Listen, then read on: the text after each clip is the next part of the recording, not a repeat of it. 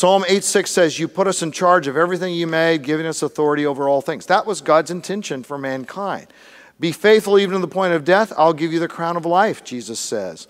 To him who overcomes and does my will to the end, I'll give authority over the nations. These nations that will be on the new earth, there will be positions of authority serving the Lord. Now, there's a lot of people who say, wait a minute, the last thing I want to do is to be a ruler. Are you kidding me? And there's but just get rid of the way you think presently, which is hard to do.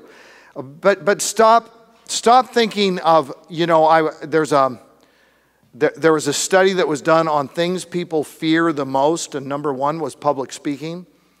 Number 4 was death. That gives you a little idea of how,